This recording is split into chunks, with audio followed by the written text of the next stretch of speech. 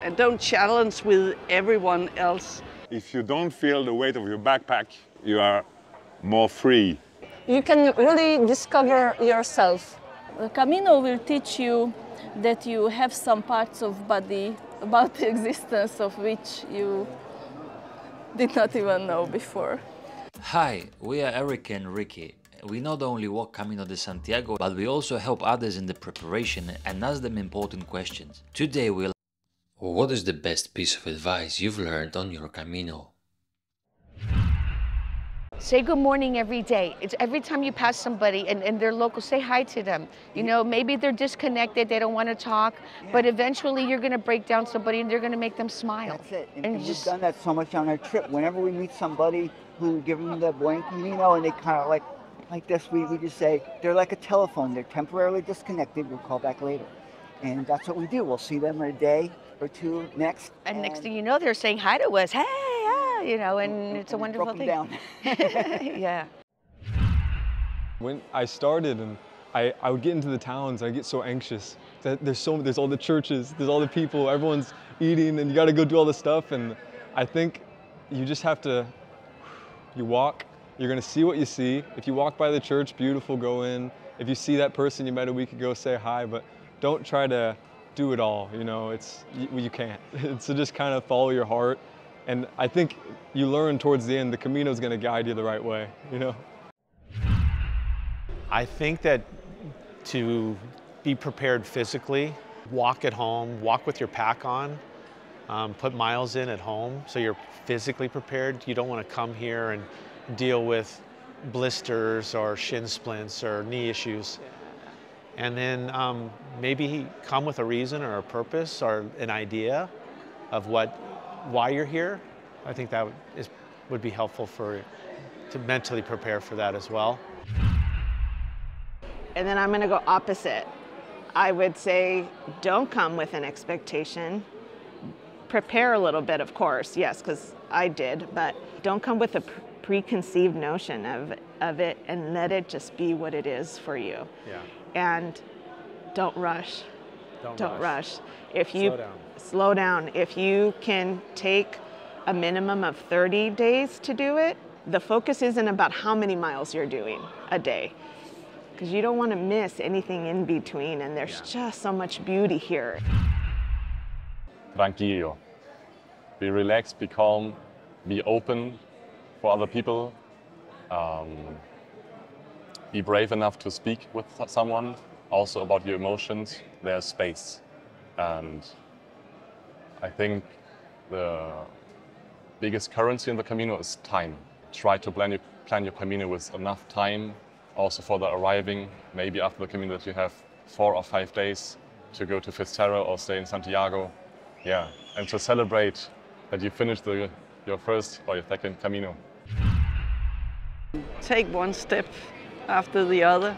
Don't think of rushing through, or that you have to do it in 4 weeks or in 2 weeks, or you can, just go along and think you can manage. It's just one day after another, and don't challenge with everyone else. Just feel the challenge in yourself, and then it's not such a big deal. It's actually just a way of living, basic living. Embrace spontaneity.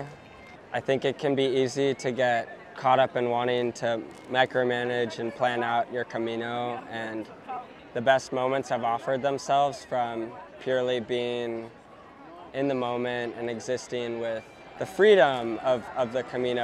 And if you're able to go with the flow, you'll be able to meet new people more easily and walk with new people. I think that's one of the most important things. Watching your films can help, really. Do not bring unnecessary things, like it's not like you won't care about your makeup, clothes or something. Just bring the most necessary stuff. Bring joy with you, just come. Don't analyze it, just come. I had like a roller coaster in my head before coming here. I was thinking like, how will I do all this by myself? Like, I don't know, like how I will organize the food for albergue, or I don't know. Like there were so many questions And for what? I don't know. Just trust yourself, everything will be fine. Don't bring anything. Bring one of everything. Just one thing. I got rid of a water bottle. I got one pair of shorts, one t-shirt, one set of underwear, 6 pairs of socks, because you find people that come with the wrong socks. I gave away 3 pairs of socks, people with blisters. So bring extra socks, but one of everything.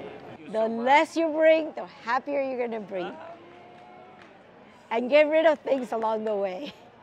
Not on the Camino when you get to your destination.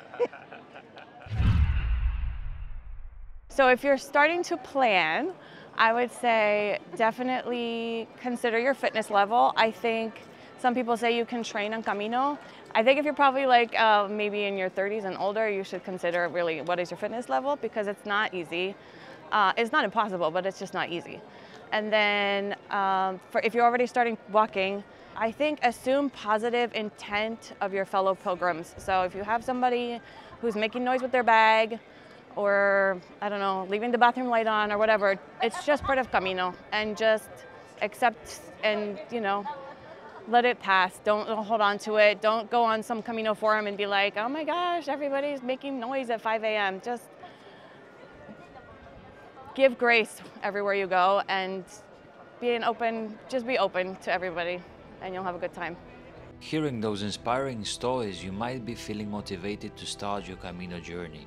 Before you embark, consider joining us on a special retreat designed to prepare you both physically and mentally. Our retreat offers personal guidance, expert advice, and a supportive community to ensure you're ready for adventure ahead. Sign up to secure your spot and start your Camino with confidence. Click the link below to learn more and register for our pre-Camino retreat. Don't miss this opportunity to make your Camino experience truly unforgettable.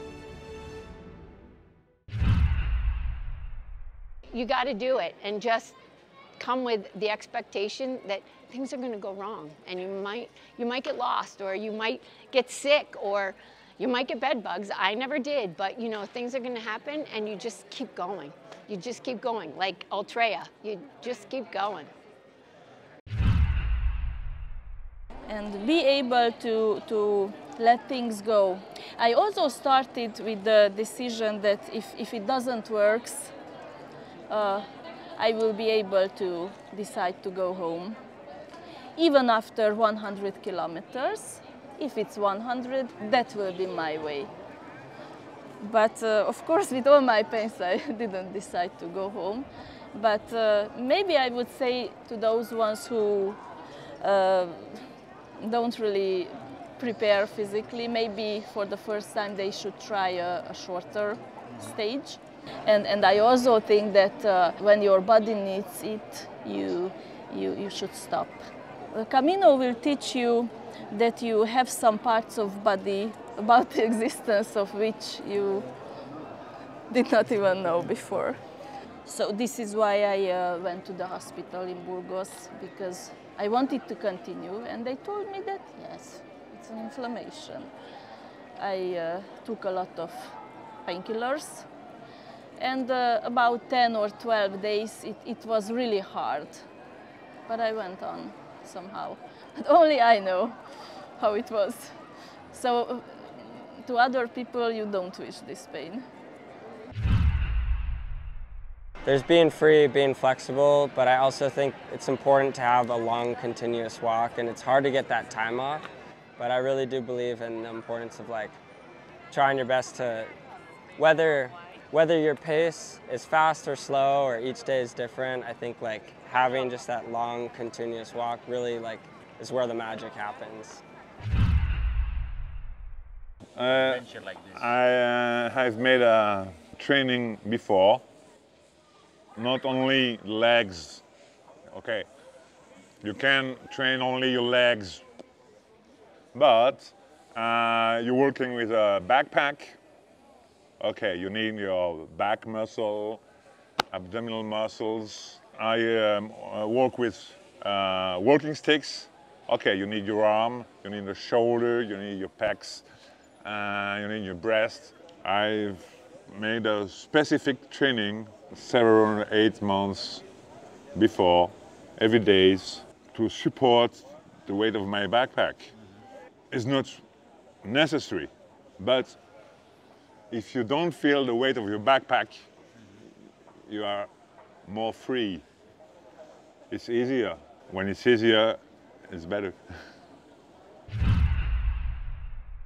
After 5 years of preparing, I realized I didn't need 5 years to prepare. And I did no physical training before. We didn't walk, we didn't hike, we didn't do anything other than just, I looked at your videos, and I looked at, I read a few books, especially the books, there was 2 books written by 2 Catholic priests that both of them did the Norte, and I got ideas how to do that. And then I also had my sons do the spiritual exercises by St. Ignatius to prepare them mentally to spend time reflecting and to prayer. So that was really the only real preparation we did, was do these retreats to prepare spiritually for what we were going to be encountering in our time of walking. So you say that anyone who comes, you don't need to prepare, you just... A little bit, yeah, you should prepare a little bit. But I think, I mean, I've seen people with polio walking the Camino, which is amazing, and they just go forward, and it makes me think, this is easy, you know, nada. This is, I should just look at them. They're, you know, we think of how difficult our own lives is, and we don't realize how much more difficult other people's lives is. And you see that definitely on the Camino. That means there's no excuses not to come. No, come. Come now. Don't wait.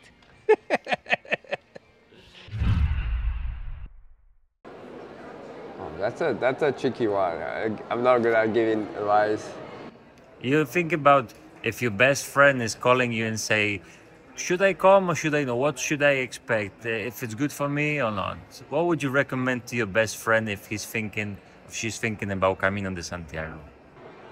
Of course, if anyone asks me about Camino, I 100% recommend to go.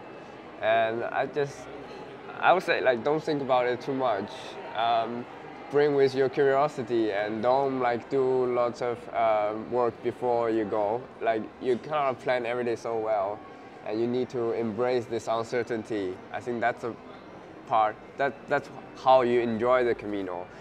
Be relaxed, because it's very mature, everything will be taken care of. You won't be in danger, or you won't end up in nowhere, and everything is so well organized. Just enjoy it, and you will find so many fun along the way. I wouldn't say I recommend the Camino for everybody, and I go to each person and say, you have to walk the Camino, right? Because I do think, for example, my father always talked about the Camino, and I never thought I would do it before him. Now that I lived it, I want I think, and it's I want him to live it so much, right? And it's gonna be awesome for him and stuff. And my impulse tells me push him to do it, you know, and make him excited about it. But then I think if you want to do it, you find your own moment, you know, in life, and you'll find your own Camino, somehow, as cliche as it sounds. And I cannot put into words how awesome it is for me and the effects I see on other people. So to me, it's a no-brainer, do the Camino for sure. But do it on your own timing, do it if you think it's for you, you know, do it if you're in tune with it somehow. Every time in the Camino, when I was sad or tired or a lot of raining, I don't want to joke, laugh, and something like this. I meet a person or a place or something that make me happy. I know that is impossible to believe, but the Camino gave to me what I need every time.